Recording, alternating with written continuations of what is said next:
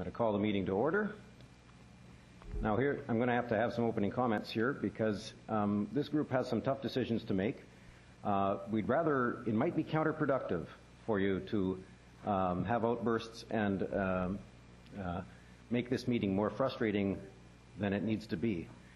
The way these meetings have to go is that there can't be outbursts from the audience. There's no applause. There's no boos.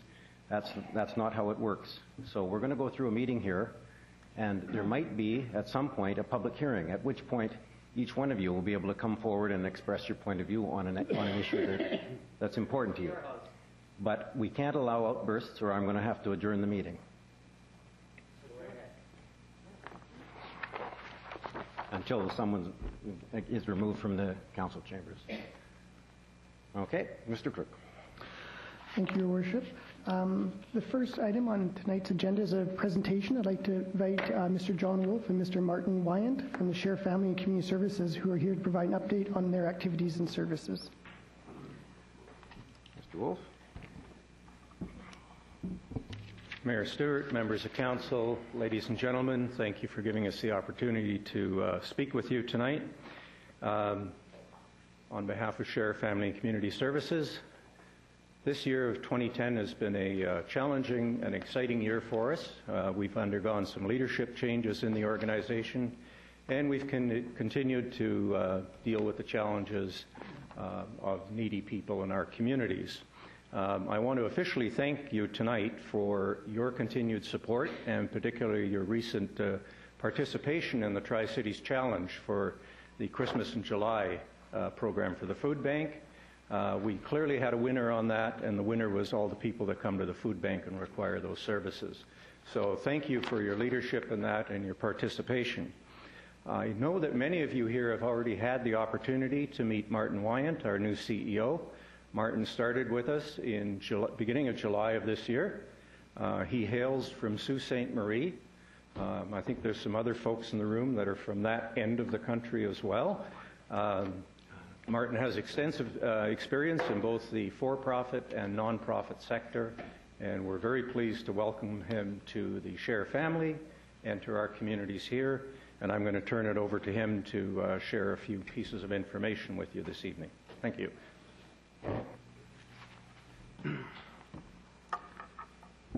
Thank you, John. Mr. Mayor, members of council, ladies and gentlemen, thank you for this opportunity. While I'm speaking, John is just going to show you what members that come to our food bank receive for a family of 4 every 2 weeks, so you can get some sense of that and what your work goes towards. I have met a number of councillors and a number of staff, and I'd like to thank each of you that I have met with for welcoming me to the Lower Mainland and to the Tri-Cities and to Coquitlam specifically. It's been an interesting move for my family and I, and we very much have enjoyed our time here. And one of the things that has struck me since coming here, and I'm very happy to see it, is just the spirit of generosity that permeates the communities that we're serving. And that plays itself out fabulously with respect to the support that we receive for our food bank and a lot of other things that we do. I did want to mention specifically the efforts of Councillor Robinson. She's provided a lot of great behind-the-scenes work and service towards helping us out in the food bank. And to Mayor Stewart for coming out to all of the events, and Mayor Sikora and Acting Mayor Sikora in his absence. It's greatly appreciated. I know your schedules are extremely busy. This year we had a wildly successful event between the Tri-Cities, and we raised approximately $70,000 in financial gifts and $30,000 pounds of food overall. It was desperately needed. Our shelves in the summertime were very, very empty, as those of you who came out to see us can attest to. So we want to thank you very much for your ongoing support. 57% of the people that receive our services through the food bank are Coquitlam residents. So your efforts certainly go to help your neighbors and friends. So in closing, we just want to thank you again, let you know as well that we hope we can count on your support and the support of all of Coquitlam as we move into the Christmas season, which is one of our key parts of the year. I haven't been through one yet here, but I understand that it's very busy and we get wonderful volunteer support and fundraising support in the community. So I'm hopeful that we'll be able to see that again, and I look forward to connecting with all of you as we do our works in the community. Thank you very much. So I just want to add a couple of comments regarding the food hamper that's here. As Martin said, that's a family of 4 every 2 weeks. A little bit more gets added to it most weeks because we'll get a bulk shipment of bread or something in from supermarkets or suppliers. So it gets supplemented a little bit. What I find very interesting is that for many, many years, when I heard about the food bank, I thought, okay, people go there every week and they get food to feed their family for the week. And then when I got involved with Share, I saw they go every 2 weeks, and this is what a family of 4 gets. So it's certainly not enough to feed a family for 2 weeks. And it's only a supplement on food. They still have all of the other challenges and expenses to deal with. So I think it's important to keep in mind, we do a lot of good, help a lot of people with the food bank, but it is still quite limited. So that makes it even more important that we recognize and thank everybody for their ongoing support. We have such generous communities. It's great. Thank you. If anybody has any questions, we're happy to entertain them. And in your words, it makes it very important for us to recognize and acknowledge the work that SHARE does, all its volunteers, its board of directors, all its supporters. A lot of families at risk of homelessness in our community, a lot of families that are struggling, and you make life a lot easier for a great many of them. And on behalf of council, we acknowledge you and thank you. I have a question from Councillor Sikora. Yeah, thank you very much. I was at your place in Port Moody, and you certainly are cramped for space in there. I mean, the staff was tripping over, but it's amazing that everybody was in such good humor and good working hard to see that things do happen, and I'm delighted that you're there and the work that you do. You really are a great addition to our communities, and thank you very much. I really appreciate that. Thank you.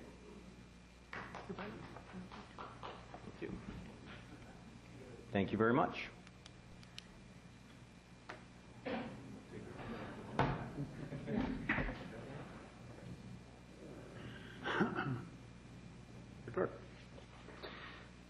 Thank you, Your Worship. Item 2 is the minutes of the regular council meeting held Monday, October 18th. Recommendations to approve those minutes. Moved by Councillor Lynch, second by Councillor McDonnell. All in favor? Opposed? Carried. Item 3 is the minutes of the public hearing held Monday, October 25th, with a recommendation to approve those minutes. Moved by Councillor Reamer, seconded by Councillor Nicholson. All in favor? Opposed? Carried. Item 4 is the minutes of the regular council meeting held Monday, October 25th. Recommendations to approve those minutes. Moved by Councillor Asmussen, seconded by Councillor Sikora. All in favor? Opposed? Carried. Item 5 is the minutes of the Recreation, Sports and Culture Standing Committee meeting, which was held Monday, October 25th. Recommendations to receive those minutes. Moved by Councillor Lynch, seconded by Councillor Nicholson. All in favor? Opposed? Carried. Item of business arising out of that committee's meeting concerns the naming of Marguerite Park and Millard Park. The recommendation is that council direct staff to rename Millard Park. Move recommendation. Second. Moved by Councillor McDonnell, seconded by Councillor Nicholson. All in favor? Opposed? Excuse me. Oops. Councillor Asmussen. Thank you very much. I have some comments to make on this. I wasn't at the committee meeting there. Millard Park, or potentially Millard Park or Millard Street, where it's off of, are pioneers in the Northeast community, been there since around 1925. This is a neighborhood park, not a destination park. It is in the future to serve probably 80 homes within that area. So I don't understand, even if it was named Millard Park, that it would cause any confusion in the community as to people wanting to go there, because it's not a sports designation, no baseball diamonds, no sports fields, that type of thing up there. But what I also would like to suggest that a recommendation that for naming of any parks within the Northeast and the new development, that you consult and work with the Northeast Ratepayers Associations for those names of those parks in that area and deal with their recommendations coming back to staff on the naming of those. But this time I don't see the reasons or the Millard and Millard bill to change them, because it's not a destination park. It's only serving 80 or 100 homes that will be right in that area. Thank you. Is that a motion? I'm moving a motion that we consult with the Northeast Ratepayers Association. Okay. The motion is to consult prior to coming back with a report, I guess? That's right. On Okay. name. And it was seconded by Councillor Sikora. Any discussion on the motion? It would be an amendment. Discussion on the amendment. Can you repeat the amendment then? It's to consult? The amendment that council directs staff to rename, to essentially report back to council on the renaming of Millard Park after consulting with the Northeast Sector Ratepayers Association. Yep. Okay, that's the amendment. Any further discussion on that? All in favor of the amendment? Opposed? Carried unanimously. The motion as amended. Any further discussion? The challenge before us was the potential conflict if someone put in their GPS to go to Millard and they ended up at Millard Park or something like that, given that Millardville is a pretty similar name. Okay, any further discussion? Seeing none. All in favor? Opposed? Carried unanimously. Item 6 is the minutes of the Land Use and Economic Development Standing Committee meeting held Monday, October 25th. The recommendation is that these minutes be received. So moved. Moved by Councillor Reimers, second by Councillor Nicholson. All in favor? Opposed? Carried.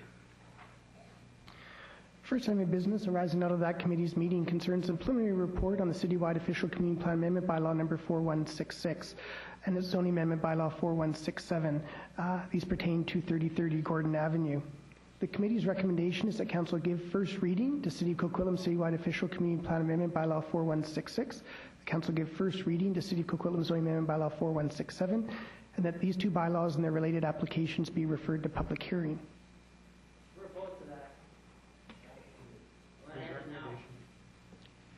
Moved by Councillor McDonnell, second by Councillor Nicholson. Councillor Reid.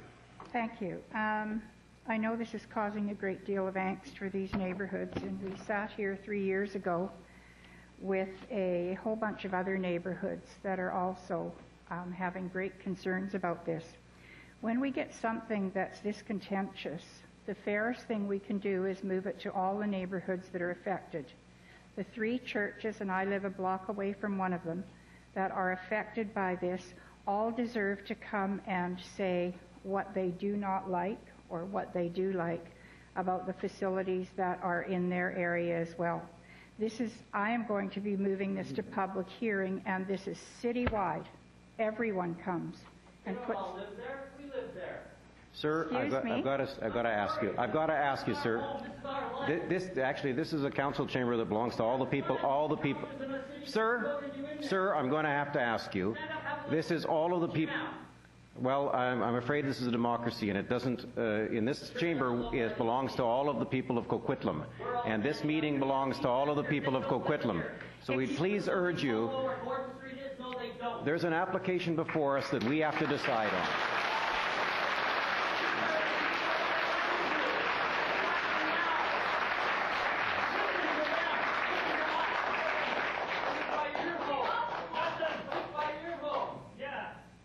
Okay, can I continue, please, Your Worship? You certainly still have the floor. Because obviously Mr. Yapas up there is going to keep going on.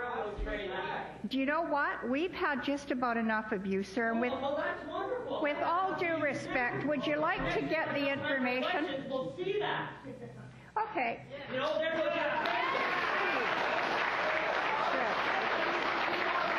I know, but you have to say. Coming in there. There's experience everywhere in the city. There's 5 Pardon? newspaper articles out right now saying how bad it is. There's No. a hole in the fence in Maple Ridge where drug dealers reach the drugs through. Are you going to pay for the show? Okay, okay, please, order, please. Sir, what we're going to have here is a whole bunch of people irritating the very people who have to make a decision on whether or not your concerns are valid. This might be counterproductive. This might be counterproductive if you call us names. We've got some work to do. Sir. We're going to have to call.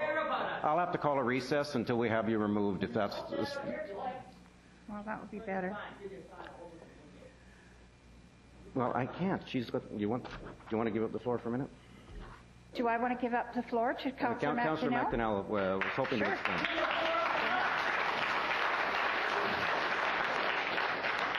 Go ahead, and I'll finish after. Councillor Reid defers to Councillor McDonnell. Thank you very much. It's apparent that everyone here is got something at stake here tonight. But I think what's really important is that you understand what we're doing tonight. What we're going to do tonight, what we're voting on, is we're voting on allowing you to have a say on this so that you can all come up and you can all talk to us and you can talk to the rest of Coquitlam. What we're voting on tonight is to send this to public hearing, November the 29th, so that you can have a chance to have a voice. That's it. We're not debating the pros and the cons of whether we're going to have any kind of a facility at 3030 Gordon. This is strictly tonight, is to put this forward to a public hearing so that you can have a chance to get up and talk to us. Vote against us. Is that it? People outside our area can decide what we want for our homes. They can tell us how to handle our children. You're going to have all the opportunity you want, sir, on the 29th. On the 29th. That's all we're doing, is we're giving you a forum to be able to tell us, all of you. You can all... We'll be here till 5 o'clock in the morning if you want us to be. Okay? But tonight is not the forum for it. Tonight is what we're doing is just a procedure, is setting it up so that you will be able to talk to us. Yeah, stop it now. Nobody going to come vote from today. Well, this isn't the forum for debate, sir. Why are we just hearing about this now? This isn't a secret. Okay. We've actually gone through a process that's a couple of years long. This has been very public. Every public meeting this has been discussed at has been a public meeting. We're actually breaking some procedures here right now, and I've got to get us back on track because, as Councillor McDonnell said, this is about establishing the third button there. The third one is refer it to a public hearing so that we can hear from people. Because right now we can't. Our procedure bylaw doesn't even permit us to hear from people right now. We can hear if you shout. I'm not sure that's particularly constructive though. A public hearing will allow us to receive delegations from the public, all of you. Because I've spoken to many of you. I understand your concerns. We all understand your concerns. We've also spoken to lots of people in the community that have serious concerns with the issue of homelessness. So the challenge before us is, let's try to find a solution to this challenge. If we want to get your house, we'll all say yes. Because it's not near our house. And that's what's going to happen with the rest of Coquitlam. Come on, common sense here. Well, now you're going to have to make a decision there. Right now, I'm pretty committed to respecting the values of this community. I hope that you'll be able to respect the values of this council chamber, because the values of this council chamber are established by the democracy we all live in. So please, this does have procedures, and we can't vary from them. The procedure right now is establish a public hearing so we can all hear from you. Councillor Reid.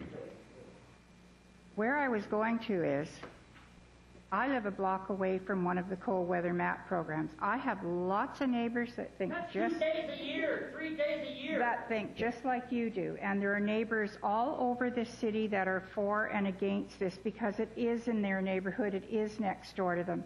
As a city council, we have a duty to let everybody talk. And at the public hearing, you all come up one by one or in groups or whatever you want. But you hear from everyone. And that's all the process is tonight. That's where I was going, and that's what I was trying to explain to you. This is only to move it to public hearing so the whole city gets a chance to stand up and say, I do not want this in my city, or we do see that we need this in our city. And that's what we need to hear from. And thank you. Asking everybody if they want it next door to their house.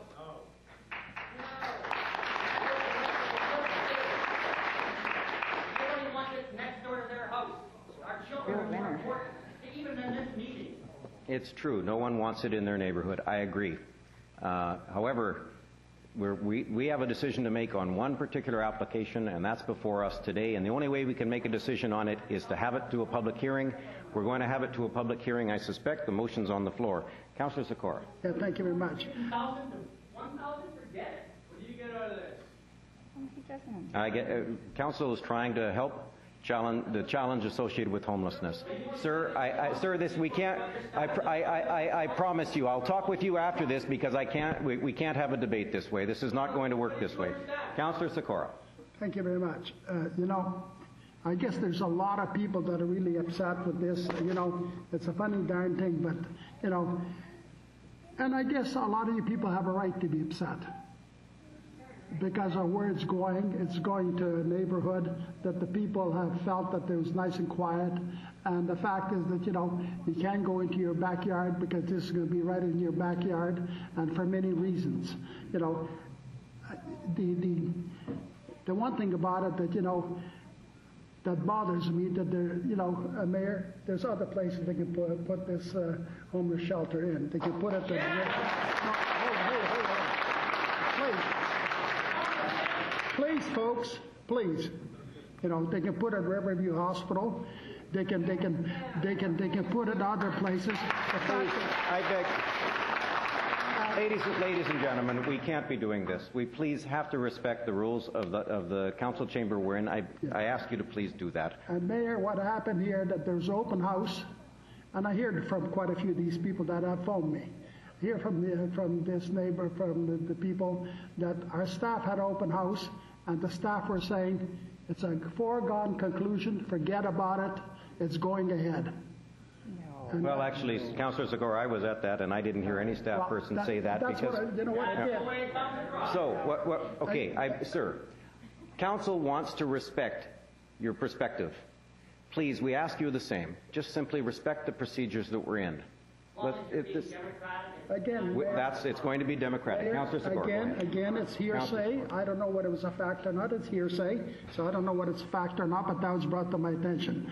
Secondly, I'd like to ask Mr. McIntyre, what happens if we rezone this land to whatever it should accommodate this, and the provincial government doesn't come up with the money? What do we do then? Because that's what we're relying on. Okay, so Mr. McIntyre, does it go back to industrial? Your Worship, if the zoning is ultimately supported by council, there's also an official committee plan amendment. There's two things happening. The eastern third of the site is proposed for the shelter facility, and that's the P1 zone. The balance of the property is being proposed for a service commercial use, a general commercial use, and that would be zoned for that. The thinking is that the property would be there, the site for the shelter would be there available at that point in time that the provincial government had funding available to proceed on to construction and operation. At some future point, it would be council's discretion as to if that funding is not in place and the project wasn't to proceed, the ultimate use of that land would always rest with the city. And if I know what the law is so on this one, but I'd ask it so the public can know about it. The fact is that, you know, let's say that they have the rezoning, and nothing happens the first year. They can ask for extension, right? They can ask for extension before they can start building. I know it's correct. What is proposed with both the OCP, Official Committee Plan Amendment, and rezoning is that those bylaws would be taken through for final consideration by council, and again, that's council's decision at that time whether to put that OCP designation in place and zoning in place. But that designation stays there. If they want to extend it, say a week before it expires. There is no expiry on an OCP designation or a rezoning. Yeah, okay. No, there is. On our land, of course there is. The land can be zoned for certain zoning. And if I, let's say, buy a lot and I haven't built the commercial building, then I have to ask for extension, otherwise it expires. And in this case... That only applies to a development permit. To a development permit. Yeah, well, development permit. The development permit is there for 1 year, whatever it is, 6 months. This isn't the development. This isn't the development permit. Yeah, I know. It's in the development. I know, but you know what? I know the laws. I know the laws pretty well. But anyways, what happens is that they can keep extending it for 10 years if the council members allows them. Am I correct? At this point, we don't have any application from the province BC Housing for the facility itself. It's looking at the OCP amendment and rezoning for the property. But You didn't answer the question. no, hold, come Please, on, sir, folks. please, folks. Please. But what happens is the fact is, I know that you haven't got an application for a developer. You have no application for anything outside of the we're pre-zoning the land. And I remember years ago, we wanted to pre-zone 12 pieces of land that the city owned, and there was a lot more people than these people in the council chamber screaming their head off. Because forever and a day, the zoning, you don't really know what can go on there. Another thing that bothers me, and I guess here's the place to voice it. What happens if Mr. Thiessen comes with these containers, and he says, and the council members allow those containers to go there? And I'm asking this, Mayor. No one's interrupting you, Councillor. Because that was brought up, those containers, which I'm totally opposed to containers. So what happens? Those containers go in there, and then the provincial government says, well, the containers are there. We don't have to put any more money to look after these people, and those containers are there forever and a day. Is that a good thing to look at for these neighbors or not? I don't think so. See, and another thing, that building, that the architect, whoever drew up that building, the architect, it was an ugly, ugly looking building. It was. No, hold on. Folks, please.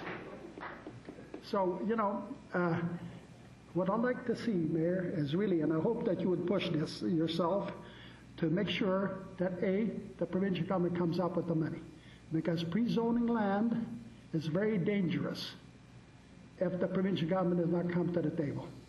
So I've got difficulty with that. I've got to do a lot of thinking between now and November 29th. I want to listen to the people on November 29th, but I tell you, to the planning department, those are my concerns. And really, I think that we need to think about it, because I will not pre-zone land if there's no money involved in it. Okay? Thank you very much. Okay. And in fairness, the reason... And I'll go for a first reading, just so I can listen to the public. And in fairness, the reason that this is being considered at this point is because the province has said essentially the same thing. If you advance the zoning, we will hopefully be able to come up with the money faster. So there's almost a chicken and egg here. But it's not specific to a given site. I see no other speakers. The motion on the floor. All in favor? Opposed? And it's carried unanimously. And could you give out the date of the public And so then, Mr. Clerk, the public hearing. We'd ask you all to please come, and we'd welcome your letters, your specific information about issues, or attendance at the public hearing. Mr. Clerk. Next item. Sir, thanks. Mr. Clerk. We appreciate the concern that you're bringing forward, and I appreciate the process you're trying to follow through. I think the concern from the community is that if you take this to a forum where there are 9 other communities who find this project equally distasteful to their local neighborhood, the voice of the one community who might be... I understand, sir. Now, the vote has been taken, so there will be a public hearing. I'd urge you to make those comments, if you wish, at the public hearing, or even write us after this meeting. And I'll be here afterwards to speak to anyone that wants to raise any questions. Mr.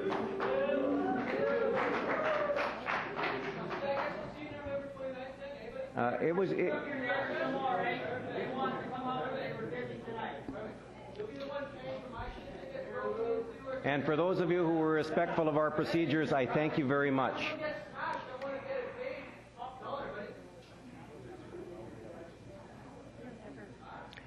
I'm going to call a 2-minute recess, please.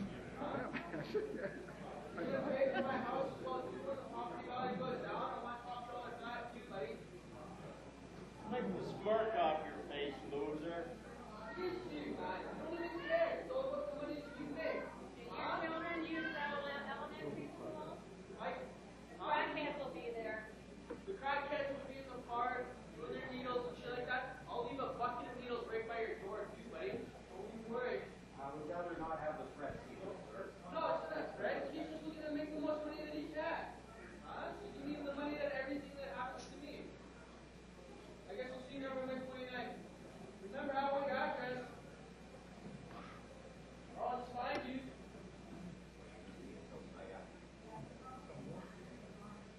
Call the meeting back to order. Thank you all for your patience. Thank you. The next item on the agenda is item 6.8. It concerns a preliminary report on an application for a zoning amendment bylaw 4165 and the 5% parkland dedication requirements for a proposed subdivision at 3362 Mason Avenue. Recommendations that council give first reading to zoning amendment bylaw 4165. Yep. Yeah, that the zoning amendment bylaw 4165 and its related application be referred to public hearing, and the owner of the proposed subdivision under this application provide 5% cash in lieu to address the provisions of the LGA. Moved by Councillor Reid, second by Councillor Asmundson. All in favour? Opposed? Carried unanimously. Item 6.9 is the authorization for the issuance of a development variance permit and a development permit for an addition to an existing industrial building at 915 Tupper Avenue. Perhaps prior to moving the recommendation, I would ask the chair to invite members from the audience who may wish to speak to this DVP. Okay, now oddly enough, this actually is a public hearing portion for this item only because it's a development variance permit, and so under the rules of our chamber, we're going to call for people who wish to speak to this item on the development variance permit. Are there any speakers to this item? Second time, are there any speakers to this item? Third and final time, any speakers to this item? Seeing none. Mr. Clerk. Thank you. The recommendation is that council approve the signing and sealing of development variance permit, and that the mayor and city clerk be authorized to execute this permit on behalf of the city of Coquitlam, and that council also approve the signing and sealing of the associated developments permit, and that the mayor and city clerk be authorized to execute it on behalf of the city. Moved by Councillor Reamer, second by Councillor Nicholson. All in favor? Opposed? Carried unanimously. Next item, item 610, is also an authorization for the issuance of a development variance permit. This is for 1943 Custer Court. Again, prior to reading the recommendation, I would ask the chair to invite speakers. Thank you very much. Similar to the last one, any speakers to this item on the development variance permit? Second time, any speakers to this item? Third and final time, any speakers to this item? Seeing none. The staff recommendations that council approve the signing and sealing of this DVP for 1943 Custer Court, and that the mayor and the city clerk be authorized to execute it on behalf of the city. Moved by Councillor Reamer, second by Councillor Lynch. Councillor Reid. Yes, I said this at the Land Use Committee, and I'm going to say it again. I'm not voting in favor of this, and it has to do with the proximity of the building towards the slope. I have been here when we've lost several of our taxpayers to Port Moody as they slid down the slope. And I just think it's a bit premature. We're doing an integrated watershed management plan next year on the stability of this very slope. And this house is not even within our own bylaws. So I'm having difficulty with this, so I will be voting against it. And those are my reasons, not because of the building or anything about it, but I just don't have a good feeling about this. Thank you very much. Seeing no other speakers, motion is before us. All in favor? Opposed? Councillor Reid is opposed. The motion carries. Item 612 concerns the zoning bylaw text amendment to the CS1 service commercial zone. This is bylaw 4164. It relates to 1500 Loy Highway. The recommendations that council give first reading to zoning amendment bylaw 4164, that bylaw 4164 and its related application be referred to public hearing. Moved by Councillor Asmundson, second by Councillor Reamer. All in favor? Opposed? Carried unanimously. Item 613 is also a zoning bylaw text amendment to the, but it's to the RS7, RS8, RS10, and RS11 single family zones. Bylaw number 4163. Recommendations that council give first reading to City of Coquitlam zoning amendment bylaw 4163, and that bylaw 4163 and its related application be referred to public hearing. Moved by Councillor Reid, seconded by Councillor Nicholson. All in favor? Opposed? Carried unanimously. Next item concerns a 5% provision of parkland pursuant to the Section 941 of the LGA for the proposed subdivision at 3421 Queenston Avenue. Recommendations that council require the owner of the proposed subdivision on Queenston Avenue to provide cash in lieu equaling 5% of the market value of the lands being subdivided in order to address the provisions of the LGA. Moved by Councillor Lynch, second by Councillor Reamer. All in favor? Opposed? Carried unanimously. Item 615, concerns the development application process improvements update. The recommendation is that a copy of the report of the General Manager of Planning and Development titled Development Application Process Improvements be forwarded to the UDI for their information. Moved by Councillor Reamer, second by Councillor Nicholson and Councillor Asmussen. Thank you very much. I just want to thank Mr. McIntyre for all the good work that they've been doing on this. One of the issues when I came on council was working at streamlining some of our processes, and you and staff have taken a good run at this and improving things. One part I think is really important on the future is the implementation of the electronic plan review. I hope that gets support and goes ahead. It'll really help modernize and speed up some of the process, but I just want to let you know, good work. Thank you. Okay. The motion is to forward it to UDI. All in favor? Opposed? Carried unanimously. Item 7 is the minutes of the Engineering, Utilities, and Environment Standing Committee meeting of Monday, October 25th. Recommendations to receive those minutes. Moved by Councillor Lynch, second by Councillor Reamer. All in favor? Opposed? Carried unanimously. Item 7.3 involves an on-table item report. There are copies available at the back and have been distributed to members of council. The Engineering, Utilities, Environment Standing Committee did not make a recommendation with respect to the item, but asked staff to provide further information and an alternate recommendation. This is before you. It's a 4-part recommendation, and I can put it on the overhead projector if you'd like, or I assume that the copies in front of you are sufficient.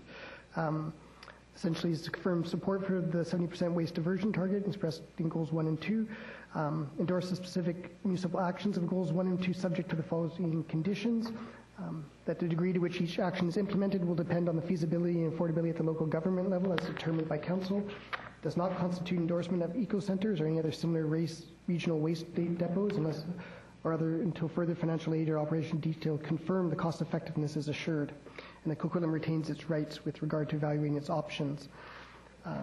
That the mayor be authorized to send a letter to the new Minister of Environment reiterating council's concerns regarding the process and content of this draft and its request that consideration for future disposal options, including open market call for all feasible site-specific alternatives, and that staff be directed to report back to council with a detailed analysis of municipal actions identified for goals 1 and 2.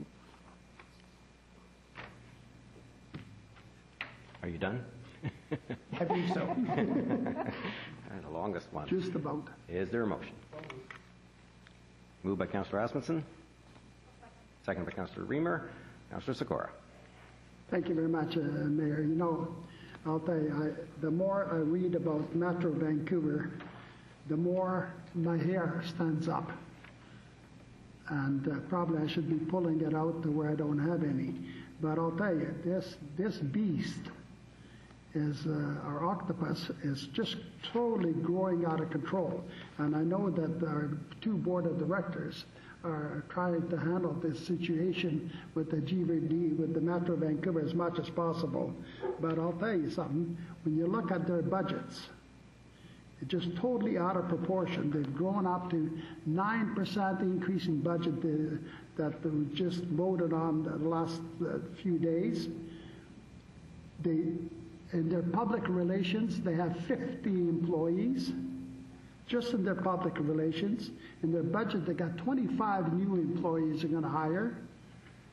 They've got a ranch that they bought in Ashcroft 1998 for $10 million. This ranch now costs them $22 million because I noticed in their budget that they're subsidizing that ranch to the tune of $1.1 odd million a year. So you take 12 years, that's $12 million. Add it on to the 10 million, it's $22 million. And frankly, I don't know what they're going to do unless it'll be a retirement for the head guy for the GVD, Johnny Carlisle, and maybe the chairman, Lois Jackson, to retire on that ranch. You know, that might be a good place, but however, you know, to me, it's a bottomless pit with these people. They just seem to be growing and growing and growing. And one thing that Mayor Stewart mentioned, that they do have their own fire department now.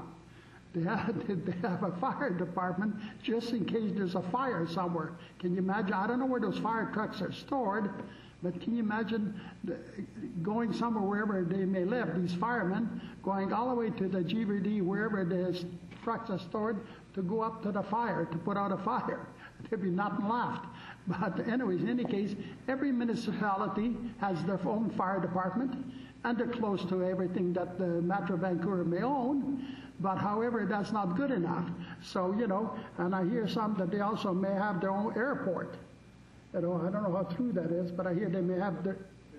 It's not a very big airport. It's not a big airport, that's right. But I'll tell you what, the way they handle their budget, it may become a pretty big airport in a few years' time. So, I'm glad that we're going to be writing it to the minister, this letter to the minister.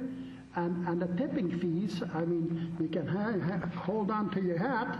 Their tipping fees is going to grow from next year, it'll be $96, but it's going to go up to $152. Can you imagine every household having to pay that increase? After the last couple of years, we've had a huge increase. But they also, in their last year's budget that's been approved, they got $500 million for incinerator. And they also have $40 million to take over all the recycling plants that Mr. Susak and myself went and seen in the Lower Mainland, and we were quite happy what we seen. And I'm sure there'll be more new ones coming aboard. So leave it to the private industry. That's not costing us no $40 million. And they're also talking that this thing will cost, to carry on, that this will cost us about $300,000 to $500,000 a year to carry on with what they're trying to do. So I don't know where this outfit's coming from, and I appreciate the two board of directors trying to fight their way out of this, but it seems like it's a thing that's just going to keep going. So frankly, I'll tell you, anything to do with Metro Vancouver just makes me shiver, because it's just gone on and on and on. And yeah, here it is. Increase could be in the order of $300,000 to $500,000 annually. And if you don't think that this is out of proportion, well, I don't know what is out of proportion. So there's no way I can support these kind of increases. I will support this because there's a letter going to the minister outlining the fire dissatisfaction and what I think it should be doing. I can see that Metro Vancouver should stay out of the business because I don't think they know how to run a business to begin with. I noticed also in their budget that they're also showing a loss in the housing. The housing department shows a loss in their budget. And every department you look at, there's either a loss or something that's red circled that they got a problem with. Well, I got a problem with all of Metro Vancouver as far as their budgeting and the way they budget. And the times are tough. People can't afford to pay any more taxes. And here's one that just keeps climbing and climbing. And who are they? Who are they? Are they an elected body? No. Is Metro Vancouver part of, are we a baby of Metro Vancouver? Is the Metro Vancouver was born by the municipalities. So I don't know why the municipalities don't say one day to Metro Vancouver, thank you very much, you'll go to the original reason why you were there, for sewer and water only, thank you very much, close every department down. And I can't think of a better place with that GVD housing. Now, with the vacancy rate that they have, and the losses that they have, why they don't turn it over to homeless shelters or affordable housing. That'd be a great idea, I think. Anyways, we can maybe write them a letter to that effect, see what they say to us. Well, but anyways, this one is about garbage, but go ahead. But anyways, that's what actually is happening with the Metro Vancouver. Thank you very much. Okay. And I'll reserve my comments for in a moment. I'd just clarify one thing. The airport that we're talking about is actually run by the Metro Vancouver Parks Department because it's an air park. And it's called Boundary Bay Air Park. And I actually got a chance to tour it at some point. And they have planes. Councillor McDonnell. We're going to talk about the solid waste now? Apparently, I hope so. Good. I like the direction that GVR or Metro Vancouver is taking with solid waste. We have to limit our footprint on this planet.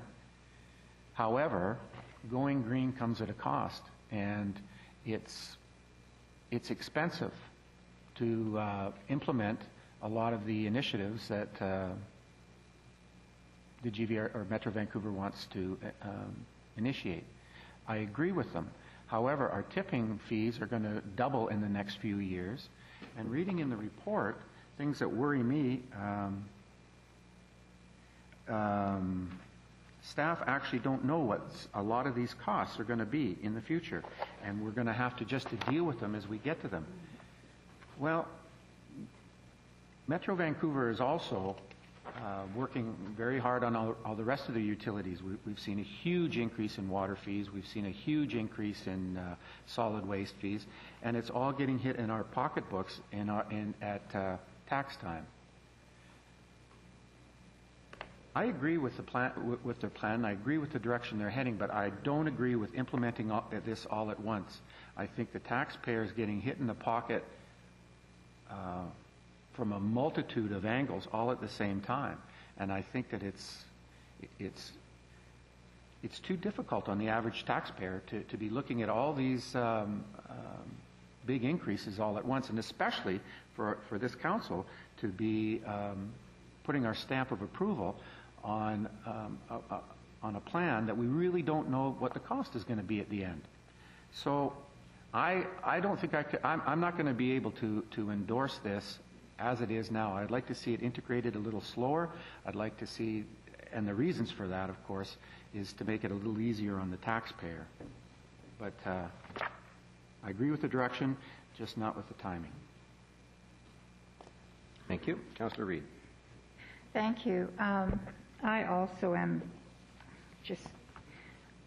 I'm just appalled at the cost of this and where we're going. I certainly agree that we need the 70% waste diversion target. Even though it is ambitious, I believe that we can make it. I know in our city we're at 50%.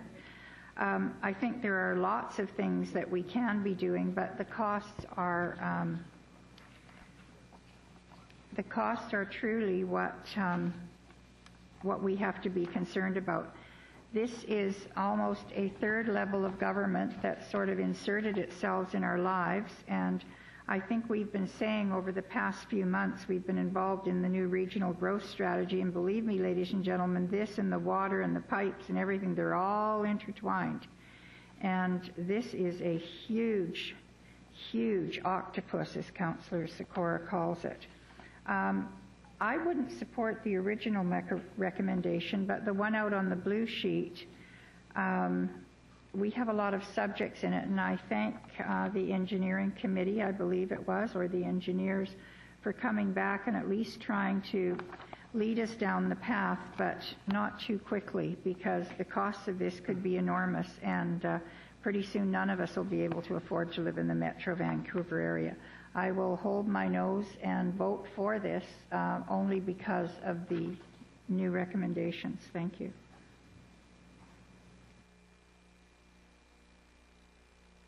Thank you. Councillor Nicholson. Thank you, Your Worship. I don't have the advantage that Councillor Sikora has of having been around forever, and so I don't have a whole laundry list of reasons to be concerned about Metro Vancouver. I just have an instinct to be concerned about Metro Vancouver. So I'll reduce this to a very specific. At the engineering committee, although I'm not a member, I spoke. I talked about whether or not eco-centres were an appropriate thing for Metro Vancouver to take charge of. I noted that their capital plan, I was at their budget consultation, calls for them to spend $45 million establishing eco-centres throughout Metro Vancouver over the next 5 years. I think $14 million next year in one location alone. It's huge amounts of money. Eco-centres, recycling centres, title them as you will, different municipalities in our region have gone different distances in establishing those things. Here in Coquitlam, we've done a good deal. We certainly could do more.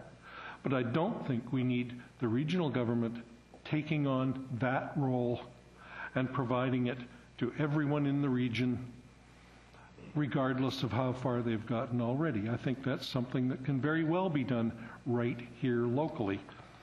I expressed that. That was one of the reasons that this addendum was prepared, to reflect some of those things. Our staff, in preparing these documents, are unfailingly polite. They set a wonderful example for some in our community in their politeness. I'm going to move an amendment to recommendation 2B, and I'm going to ask that we strike at the end of that paragraph the words regarding the establishment of such centres with the words as to, so further discussion with Metro Vancouver and member municipalities as to the need for Metro Vancouver to have any role at all in this area. I suggest that an amendment like that much more clearly states my concern. That Metro, we need Metro to make the case for their need to be involved before we simply say, oh, okay, let's go along and they can do the studies and come up with it, and I'd seek a seconder for that amendment. I'll second that. Okay, as I got that, we're going to have to switch now to dealing with the amendment, and I'm going to ask for hands to speak on the amendment, or do you want to do QB? I will enable QB now. Okay, if anyone wants to speak to the amendment. Well, actually, I will. It's funny that eco centers came up. It has come up a couple of times at Metro Vancouver table, partly because there are several communities that have those recycling centers. I can't think of a community that has spent $14 million, which is about the price of a large school or a swimming pool or something, establishing an eco center, but we have a recycling center. Burnaby has a very good one, and Burnaby's question was, why would Burnaby have to establish its own and then Metro Vancouver establish one in Surrey, and et cetera. So I raised the same question there. I know Councillor Asmundson has raised the same question, is why does Metro Vancouver have a role in this? And I think the amendment is entirely in order and entirely appropriate, so I'm going to support it. Any other speakers to that? Seeing none. The question is the amendment to ask why Metro Vancouver has any role. All in favor? Oh, did you have something? Okay. Okay. Councillor Lynch on the amendment. Well, I'm just reading the report. It says that the Provincial Environmental Protection Act, Metro Vancouver is required to prepare a solid waste management plan that benefits all member municipalities. So I think that they're directed to have a role. Okay. And I suspect suspect they have a role in picking up garbage, but what they've really done is delegated it to local communities to pick up the garbage. I don't know. Councillor Nicholson. Just on Councillor Lynch's point, I think that's a perfectly good point. But what it says is that they have a role. They're required to prepare the plan. They're not required to execute. Their plan can suggest that we should all have eco centers, and that's as far as they need to go. The planning function on a regional basis is a good idea. Implementation, having the regional spread the costs over all the municipalities, those who've already spent on an equal footing with those who haven't spent at all, makes no sense at all to me. Thank you. Okay. Any further discussion on the amendment? Seeing none. On the amendment, all in favor? Opposed? The amendment carries unanimously on the motion as amended. Any further discussion? We'll go back to QA, and I see Councillor Nicholson on the main motion. Nothing further. Thank you. Councillor Lynch on the main motion. Thank you. Well, I wasn't in favor of this recommendation when it came forward to our committee, and even with all the information, endorsements, and everything that's been put on here, I'm not in favor of this for many of the reasons that have already been said, but it comes right down to $500,000 is 0.5 on our tax base, and we're entering a very difficult year. And for us just to simply say, oh, well, we're just going to do that. I do note in the report it states that Metro Vancouver has the authority to make bylaws and regulations that municipalities must abide by, and the province does not require municipal endorsement. So, I mean, there's a saying about when you're on the cliff, you either jump or you get pushed, and I say, let them push me, I'm not going to vote for this. Very good. Councillor Asmundson. Thank you very much. I like the recommendations that staff brought back. I think they deal with some of the issues. If I'm correct, Mayor Stewart, that at the Metro Board, North Van, a bunch of cities raised the eco-center issue, and it was pulled out for a separate discussion on eco-centers. The eco-center that was discussed about the 14 million was to be in Surrey, and there was not a lot of support about eco-centers around the board. There's a lot of concern about them because a lot of cities already have some established. We have private areas established them, and why does Metro Vancouver have to go in and duplicate or get in the way of those eco-centers making their profit, because they need that recycling material to make a profit. Metro Vancouver's passed its budget. The tipping fees are going to be set. Those costs are going to be set. The first part of the A, which reads, the degree to which actions are implemented will depend on the feasibility and affordability at the local government level as determined by council. So we have the flexibility and ability to deal with that. We moved just recently, which is a cost, and this council endorsed, for green waste, well, organic waste pickup within our green waste. That's a change. That's a cost of separating out some organic and material in our waste system. This is not $300,000 to $500,000 a year. This is an approximate cost that staff see, maybe a one-time cost for education and advertising, but not full costs on an ongoing basis. Are the costs undetermined? Yes, they are at this time, but staff will be coming back to council with what our implementations are. And I'll agree with Metro Vancouver is a very high level, because getting to 70% diversion, we're at 55, we want to go to 70 by 2015, is a very difficult, and it will increase cost to make that diversion rate. Metro Vancouver, rather than saying that as the ultimate goal, has set that as the minimum standard. They have said 70% is the minimum we want to get to, and we want to go to 80 or 90, which I don't know if we'll ever get to that point. The other tipping fee costs are based on the decision which Councillor Stewart and I wanted to put more options. What this report talks about, a call for proposals on the waste to energy, because the $500 million is what Metro Vancouver is out for proposal calls right now on waste to energy. The doubling of tipping fees from 77 to 152 is based on the need for those for a waste to energy facility, estimated at a cost of $500 million. It's not in their budgets, and it's a marker. I don't think it'll be that cheap. I think it'll be a lot more than that. And Metro Vancouver does have some of these goals that trickle down to us and cause us grief. But the costs have already been passed by the Metro Board last Friday. Mayor Stewart and I both voted against the Metro Vancouver budget, but it passed. So those costs will increase by Metro Vancouver, will affect our local tax rate to our tipping fees. The one way to reduce our ability on those tipping fee increasing costs are, once again, to reduce the tonnage or the waste that comes out of our community will save us our costs. I'm going to support this. I think for now this highlights the ideas and concerns that Coquitlam Council has. We do have the ability to modify and deal with the cost and implementation moving forward. It's right on the A of the second part of it. So that's why I'm going to support this and move forward. And I, once again, will tell a lot of people, Metro Vancouver is a third level of government trying to become, and we at this table and our directors have been pointing that out and trying to do our best to rein in Metro Vancouver, but it's a very big operation. Thank you very much. Thank you, Councillor Asmundson. I have a few comments of my own. Councillor Asmundson pointed out some of the challenges. We do have, Metro Vancouver Board has some unique challenges. Metro Vancouver, as Councillor Sikora has said, continues to grab at things, continues to almost, as an octopus would, continues to expand its role, its mandate, and really almost unchecked. And I think we have to find a way to bring balance back into the continued expansion of Metro Vancouver's mandate. As Councillor McDonnell said, there is a cost to being green, and but there's an even greater cost to being reckless.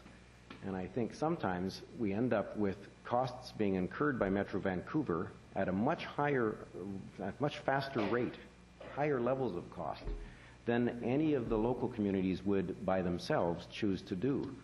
Like, I can't even imagine a $14 million recycling center, and yet that's where we're at Metro Vancouver. And it's There was a comment made at the board the other day, well, it's only $1 million. Now, the comment was made with tongue-in-cheek by Mayor McLean from Pitt Meadows.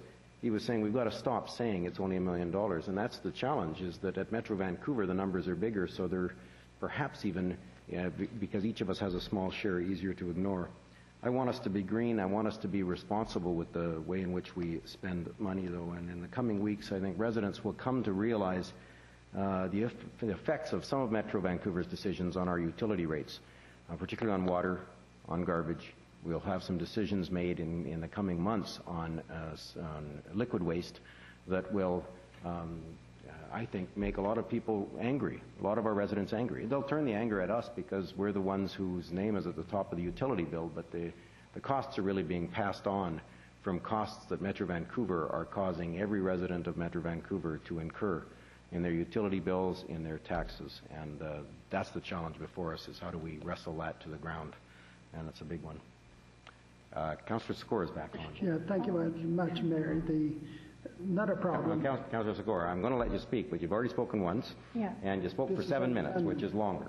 The amendment's already passed. Okay. You voted for it.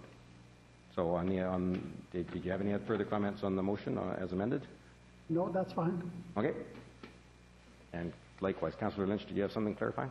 I have an additional comment actually that arose from comments made from people who spoke after me, and that was that the Metro Vancouver being a third level of government, and you talking about how we're going to rein this level of government in, and I know at least twice since I've been elected onto council, we've called for maybe we need to start really considering how we're going to make it so that Metro Vancouver directors are directly elected so that they become a little more accountable. Because I don't believe it's working right now the way we have people who are elected to council who then go on to represent the council at Metro Vancouver. So, and you made some comments, so I wanted to just tack on to that. Yeah, fair comment. Okay. There's several of us that would want greater accountability at the Metro Board. Seeing no further discussion, the motion is on the floor as amended. All in favor? All opposed? Councillor Lynch is opposed. Councillor McDonnell is opposed. Motion carries. Item 7.4 is an update on soil substance removal fees. The recommendation is that Council approve the increase in fees to 56 cents per cubic meter, phased in over 3 years. The staff be directed to amend the existing bylaw to reflect this increase. The staff be directed to review the fee every 3 years, and the staff review charges for excavation and deposition of soils on private property. I'll turn to the chair of that committee, Councillor Asmundson, who pushed his button first. Thank you very much. We've had a request from the gravel operators to come before council to explain their views on this report, and I don't have a problem with that moving forward, so I'll put that out for council if they would like to consider a deferment of this report until 2 weeks' time or so, when the gravel operators can be arranged to come and speak before our council. So I'll move that. I'll second. Councillor Asmundson moves deferral until we can have deferral of the report, probably not the implementation, but the report, until we can have the gravel operators here. Councillor Lynch seconded that. Speakers to that. Councillor Asmundson, anything further? That's fine. I'm done. Councillor Reamer, anything? Thank you. No, I fully support deferment of this to give the gravel operators an opportunity to present to us on those 2 dates. I note that we did make that offer to them way back in January 11th of 2010, and although it was removed from a recommendation on February the 8th, I still think that we ought to give them an opportunity to present from all of them. Thank you. Thank you. Councillor Reid. I was going to move deferral, so I'm happy. Okay. Councillor Nicholson. Thank you, Your Worship. I'm in favor of deferring in order to hear from the gravel operators, but I'd like to confirm with the Director of Finance that this won't impact our budget deliberations. That short delay. Ms. East. Through the Chair, that will have no impact on our budget. This money goes straight into a reserve and is used for capital funding of roadworks. Thank you. In any case, I gather that the deference would only be to the consideration of the report and not necessarily to the implementation dates in the report. Okay. Motion is deferral. All in favor? Opposed? Carried unanimously. Item 7.6 concerns traffic signal cabinet decorative anti-graffiti wraps. The recommendation that Council endorse the proposal that for the 2011 traffic signaling operation program that it be adjusted to include the provision for 6 additional cabinets to be wrapped. That staff be directed to include the installation of decorative wraps on any new traffic signal cabinets. That staff be directed to encourage other agencies who have similar types of things to require appropriate wrapping of new development installed cabinets. Second. And I like the one with the flowers. Moved by Councillor Reid, second by Councillor Asmundson, and it had nothing to do with the ones with the flowers. Councillor Sikora. Thank you very much, Mayor. I noticed at the end of August we had 49 vacancies, but I think it was about 19 of them have been backfilled. I think we're unwrapping the power boxes. Power box, sorry. Okay, sorry. Yeah, I'm one off.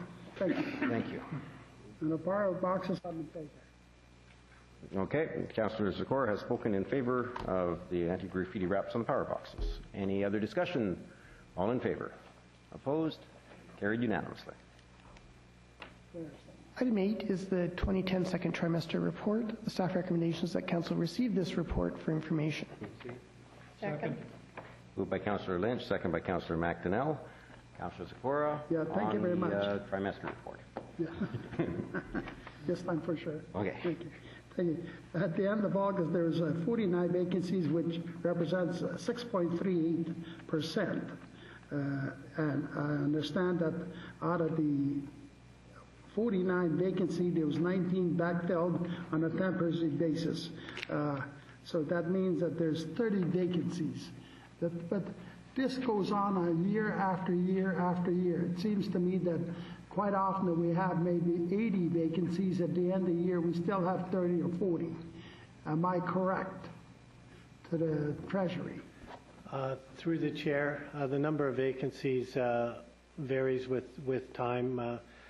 Councillor Sikora is correct that as of August 31st, there was 49, 19 of which were backfilled. We typically try to go for about a 5% vacancy rate. That's our target. It's impossible to have all the positions filled all the time, but that will vary depending on the economic situation. Yeah, but I noticed that the same things apply on a year after year, that there's still at the end of the year about 30, 40, sometimes even as high as 50 employees that have not been hired. So what I'm getting at is that taking this 6.38 vacancy rate, that means that it's, if you take it on a total of whatever our millions of dollars are for labor, take 60% of that, that's quite a few $1 million. Taking that up to a few $1 million. And I'm wondering why that this is, we're not going to hire the 30 or 40 employees that we can do without. I don't know why we don't leave that as a vacancy for full year round and give the taxpayers a break on the money that normally comes in through vacancies. I noticed that our RCMP has a 10 to 14% vacancy rate.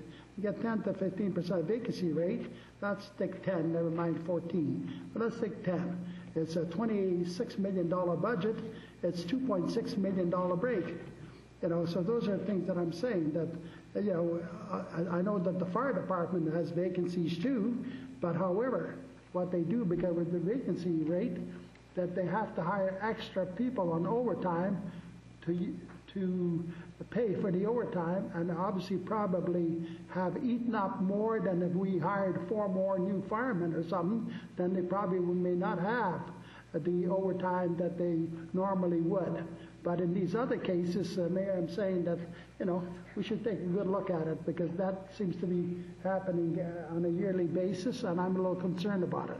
That we never have a level playing field as far as taxpayers are concerned. Right. For a couple of clarifications. First of all, the RCMP, referring to 10 vacancies, might be $2.6 million. I assume RCMP officers aren't $260,000 each, but I understand where he's going. What happens with the money saved during vacancy? Oh, one other thing was that there may still be 30 vacancies at the end of the year. I assume that in not all cases it's the same position that has been vacant the whole year. can we get clarification of those items? Yes, there's a lot of questions built into that.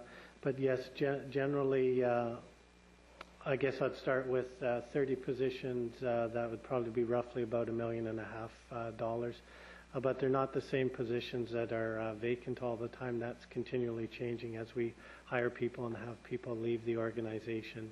And the vacancies don't necessarily span the entire year.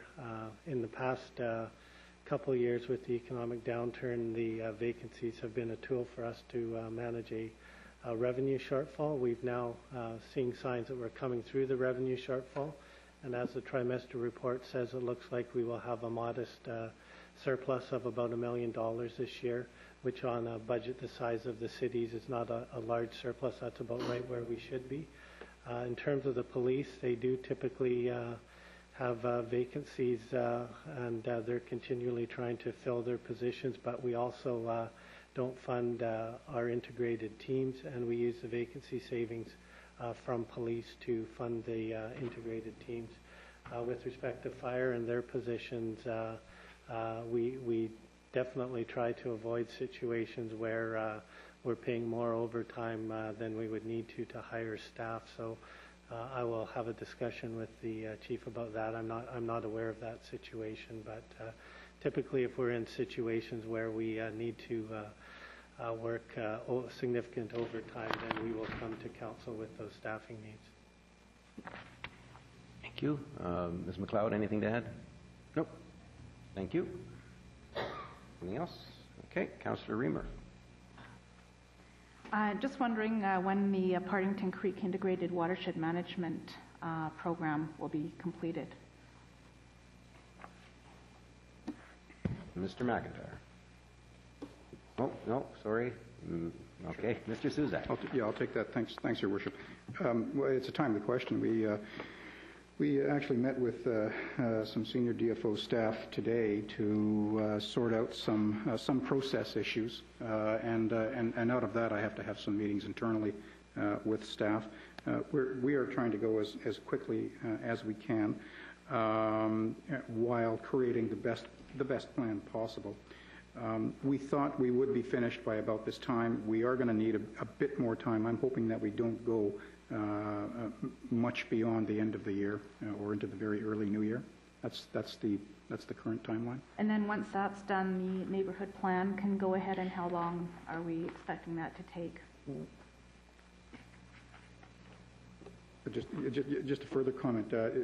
Jim and I do need to meet regarding the status because I don't want to promise, but we're so very close, and we want to meet about, well, do we feel confident enough to start that process, even if we haven't got a formal letter yet from DFO. But generally speaking, we do want to have the IWMP fully complete before the neighborhood planning process commences. But we are quite close, and we do have to have our internal chat about that. Okay, thank you. Thank you very much. Seeing no other speakers, motion is to receive the report. All in favor? Opposed? Carried unanimously. Item 9 is a notice of motion to request to the provincial government to increase the minimum wage. The recommendation is that Council give consideration to the following notice of motion presented by Councillor Sikora and seconded by Councillor Reid at the October 18th regular Council meeting. There are a series of whereas clauses, and the motion to be considered is, now therefore be resolved that the City of Coquitlam call upon the provincial government to eliminate the $6 an hour training wage and increase the minimum wage to $10 per hour. As per our procedure bylaw, the movers afforded the opportunity to speak first to this item. Councillor Sikora. Yes, thank you, Mayor.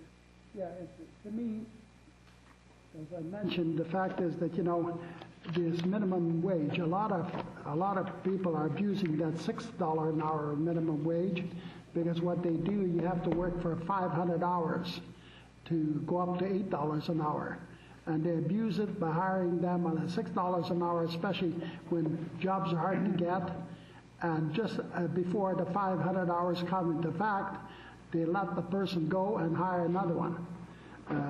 The biggest abuse as far as the minimum wage are concerned is some of the very, very huge companies in our community. I traveled through the gas stations and talked to the young people that are working there, and you'd be surprised how many of them are on $6 an hour, how many of them are $8 an hour. I did catch a couple of them that said, oh no, I've been here for 6 years, so I'm getting $10 an hour. So, to me, there's too many single parents with small kids. They're working 2 jobs and never see their kids. Is that what we want our families to grow up with, where the kids don't really get time to spend with their parents or really get to know the parents and the parents get to know the kids? I don't think so. And that's the problem. And since I talked to some waitresses too in restaurants, and since HST came along, guess who's hurting? The waitresses did not get the tips that they used to get the tips. So it's a double kind of whammy. And it's unfortunate that British Columbia is the most expensive place to live in, and yet they have the lowest wages. And this, I think, should never, ever happen. And frankly, I'm speaking for a lot of people that are in that situation. There's a lot of people that, I bet you today, when you had the Share Society here, if you ask them, who are the people that are coming to the food bank, there's a lot of people that are working for minimum wage are going to the food bank. That they can't make ends meet. With the rents nowadays and a few other things, and how many children go to bed hungry? And to me, I never thought I'd ever see the day where a child in British Columbia would go to bed hungry. That is something that I cannot take it, I cannot stomach it. It makes me sick to my stomach to think that there's some child in British Columbia is going to bed hungry because of the minimum wage. So, frankly, that really bothers me. So, I'd hope that we not only send this, that we pass this, but I'd like to see it go to the GVD municipalities and also to each community in British Columbia. Thank you. Councillor Lynch. Thank you. Well, I'm going to start by just commenting that we at one time talked around the council table about not discussing at length items that are in the realm of the provincial government and stuff like that, and I still think that we shouldn't be going to long, detailed discussions. I'm going to support this. I've supported the last 2 times the same resolution came forward with a minor variation. I'm not optimistic it's going to change anything because it didn't change anything the first 2 times, and I don't see any desire on the behalf of the provincial government to look at this. I've talked with the new Minister of Labour, who was the old Minister of Labour before he was in there with business, and it's a nice thought, but I'm not holding any real hope that this is going to change anytime soon. But I will support it. Thank you. Councillor Asmussen.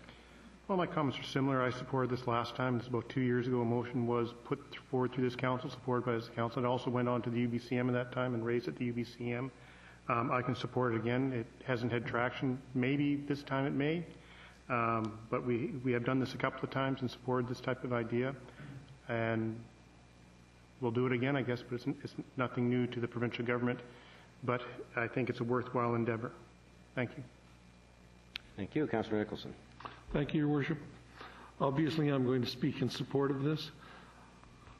I understand Councillor Asmussen, Councillor Lynch's comments, but I think we have to deliver the message that this community believes that that increase is appropriate. But I'd like to take it a little further. I'm not going to make a motion at this time, but Councillor Sikora suggests that it's inappropriate, that it's just wrong, that children should go to bed hungry in our province, in our community. I'm very much afraid that should the province increase the minimum wage to $10 an hour, that's not going to make a difference. Children will still go to bed hungry in this community and in lots of communities in the province of British Columbia. Our neighbouring municipality in New Westminster last year took a step themselves instead of telling others what to do and put in place a living wage policy, a policy that provides for a minimum level of living for a family of 4, both parents working, a little bit of money to provide for some further education and help to work your way out of that, not enough to buy a home, just enough to get by on. In New Westminster, that's $16.74 an hour. The aggregate cost to the City of New Westminster for the city and its contractors was $150,000 in a city with a $77 million budget. I'd invite my fellow councillors to talk about this amongst ourselves and consider whether our city might take such a move as our next step. Thank you. Thank you. I will speak as well. I got real concerned. I've expressed it before. As a councillor, I used to walk out when we had council motions directing other levels of government what we thought they should do. We have mandates. We have a mandate here to do all kinds of work at the local level. We have a lot of work that we don't get to in council meetings. We have a lot of issues that continue to try to find agenda space on council meetings, and so I've spoken before against the idea that we're going to have, as Councillor Lynch himself said, these long debates about issues that we don't get. The public didn't elect us to decide what the minimum wage will be in British Columbia, and we don't have that as a mandate. So I'm not going to oppose this, but I'm going to ask us, please, if we could stick to the issues before City Council, the issues that the public elected us to deal with, and leave the issues that the public elected a different level of government to deal with in the hands of the other level of government, or else when we get criticized, or when we try to criticize them for downloading, they'll just turn around and they ignore us because we're biting off part of their mandate. Councillor Reamer as well. Go ahead. Thank you. I, too, agree that this is not our jurisdiction. However, we're talking about a letter that will be sent to the provincial government. If this were direct action, I might well speak against it. I do have concerns about a hike from $8 an hour to $10 an hour. However, I'll leave that to the provincial government to worry about. I'm worried about how something like that would be implemented. Many of our small businesses are still trying to get their books back to black as we move out of the recession. And I'm concerned that a large minimum wage increase at this time could result in job layoffs and less hours for workers and less economic activity as small business owners facing increased costs cancel their plans to expand and to hire and are forced to consider cutting other variable costs further. So I'm actually concerned that if we do too large an increase, that this is going to have a negative impact on our kids and the wages they earn. I think it's really important that we maintain a strong economy first and foremost, and that is really the best way to ensure that the minimum wages will stay high. As I say, I'm not going to oppose this because it's a letter to the provincial government. However, I do have some concerns about how something like this might be implemented should the provincial government choose to do so. Thank you. Thank you. Councillor Lynch? Sorry, I just wanted to clarify something because perhaps I was unclear. It's not that I don't think this council shouldn't take a stand on something like this, but what I think perhaps in the procedural bylaw it should say, if we're going to discuss writing a letter on a provincial issue, limit the debate to 2 minutes per councillor and go to the vote. Just keep it short and simple and make a stand if we want to. Something worth considering. Thank you. Councillor Reid. Just one quick comment. I was a single parent. It's really hard to raise your kids in any event, but it's certainly going to be hard in these day and age to raise them on $10 an hour, especially because you probably wouldn't have a car and you're going to have to rely on transit. And I guess Councillor Asmussen would know more than anybody else, but it costs a lot of money to take the bus and the SkyTrain to work and back, and you're probably going to, even at $10 an hour, have to work at least 2, maybe 2.5 hours just to pay for your transit, just to get back and forth to work. So this is actually an embarrassing thing to have to ask any government to raise a wage in British Columbia just so that people can afford to go back and forth to work and at least put one meal a day on the table. And that's why I'm supporting it. Thank you. Seeing no others on the debate, motion is before us. All in favor? Opposed? Carries without opposition. Thank you. We have one additional on-table item. This item 10, concerns the Metro Vancouver Board appointment for the number 12, 2010 board meeting. Copies of this are on the table at the back. The recommendation is that Council approve Councillor Lou Sikora as an alternate to Mayor Richard Stewart for the November 12th Metro Vancouver Board of Directors meeting. Moved by Councillor Reid, seconded by Councillor Nicholson. All in favor? Opposed? Carried unanimously. Thank you, Your Worship. There are no other formal items on the agenda. Well, I actually want to offer Councillor McDonnell a short opportunity as well to comment about the grand opening of a beautiful facility on the weekend. We got to see the Poirier Sports and Leisure Complex finally get opened, fully 10 months ahead of schedule and millions of dollars under budget. Lots of people participated. A really exciting day. Councillor McDonnell, did you have anything to add? I know you want to thank a few people. Councillor McDonnell's microphone. Well, thank you very much. It was a great great just day. A second. It was a great day, and it's a wonderful facility for anybody who hasn't been up there to check it out yet. The highlight of the day for me wasn't so much looking at the facility. It was the fact that, well, when politicians have a chance to speak, we tend to go on, we thank each other.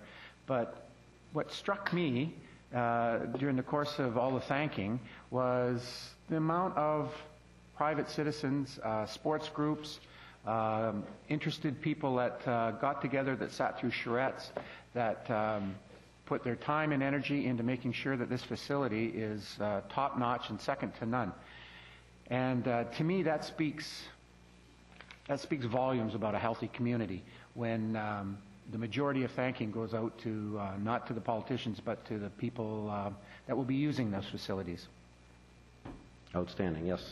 And I do want to acknowledge staff, all of those community groups, and on behalf of council, thank everybody that was involved in this project. It turned out a great success and will serve this community for decades, just like the original facility did. Any other comments? Seeing none, motion to adjourn would be in order. Moved by Councillor Askinson, second by Councillor Nicholson to adjourn. All in favor? Opposed? Carried unanimously. As is our standard procedure, we allow a question period on tonight's agenda. The question period is 15 minutes long. Please, we're not taking statements. These are questions for council, primarily for clarification. Does anyone have any questions on tonight's agenda? Ms. Dunny, please come forward, state your name and address for the record. Judy Donaghy, 3165 Fox Street in Port Coquitlam. Thank you. And yes, I wanted to speak, when you spoke about mandates, accepting mandates, that your mandate was full with municipal issues, and I agree with that.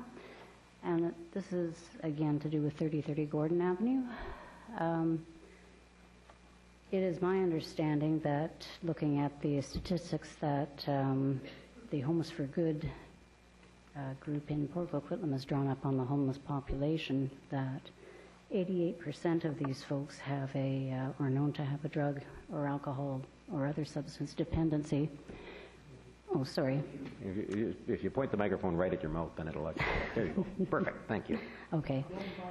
88% of homeless people in the survey were found to have a drug and alcohol or other substance dependency, and 37% have a mental illness, and some have both. It is my understanding that mental illness is the province's mandate. Is it not? Absolutely, yes.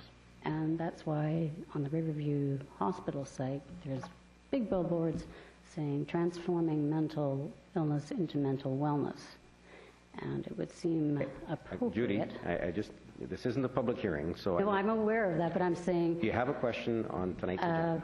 This property is being rezoned, and I thought this was happening tonight, that you were voting on rezoning 3030 Gordon Avenue to major institutional use for the shelter portion. Yes, there was some misinformation that was circulated about what was happening tonight. Tonight was the motion, the first reading and the motion to send it to public hearing.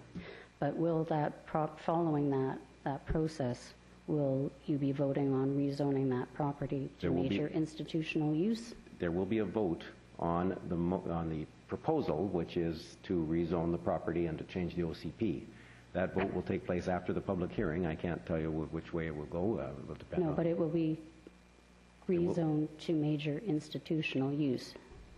If the vote is yes, that's the proposal, to rezone it to accommodate a homeless shelter, yes. As major institutional. As a homeless shelter. I'm sorry. Mr. McIntyre, can you shed light on what I think her question is? Yes, certainly, Your Worship. Let me just grab that report. There was, the site is being rezoned.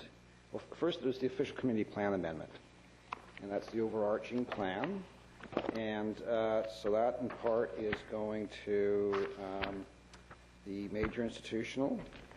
Okay, it goes to... Civic institutional would be the official community plan designation for that portion of the site. That's the eastern third of the site that's proposed for the facility. The balance of the site would be for general commercial. And along with the OCP amendment, there would be a rezoning application. Again, the eastern third of the site would be for the P1 civic institutional zone, and the balance of the property would be for the C2 general commercial. So those would be the four bylaws before council, actually the two bylaws before council at the public hearing at the end of the month. Okay, because my concern was that major institutions for people with mental health issues properly belong at Riverview and not within the community. So I understand, and that's what the purpose of the public hearing will be, is to hear people's That's what I concerns thought about was that. happening here It's not tonight. major institutional, it's civic institutional. But in any case, that's what the public hearing 2 weeks, 3 weeks from now will address. Okay. 4 weeks, actually. Great. Do all of you on council have those statistics? I spoke with Greg. I welcome you emailing them to us. Okay, well, I have them here tonight. I spoke with Greg Moore a few weeks ago. We certainly can receive them tonight. We can receive them anytime up until the 29th. So if you want to hand them to the city clerk, we'll... Okay. I also have 232 signatures on a petition that I've been circulating. Ms. Donahue, this is for questions associated with tonight's agenda. The rules are, there aren't comments, it's not an argument, it's not a debate about it. I'm just submitting this. I understand that. You can submit anything you'd like to the clerk now or any time between now and the 29th. It was, if you wanted to appear as a delegation before council, you could do so. You weren't deferred to a committee. I'm sorry, I don't understand your question now. Years ago, and I understand this has changed, people cannot just appear as a delegation to council. Well, it's true that when we didn't have standing committees, delegations weren't referred to standing committees because we didn't have them. We now have them, and council has adopted the policy that the delegations, as a matter of course, get referred to standing committees. Sometimes it's useful to address the whole of you when you're all together. That's fine, and we do have all kinds of opportunities for that too. We had a town hall meeting a few weeks back. There will be a public hearing on this very issue in 4 weeks' time, and we'd urge you to come on out and make your issues known, and email us anytime between now and then, or discuss it with us individually. Okay. Thank you very much. So I'll just submit. That would be fine. Perfect. Thank you. I appreciate it. Thank you very much. Are there any other questions for council? Seeing none, thank you very much for coming.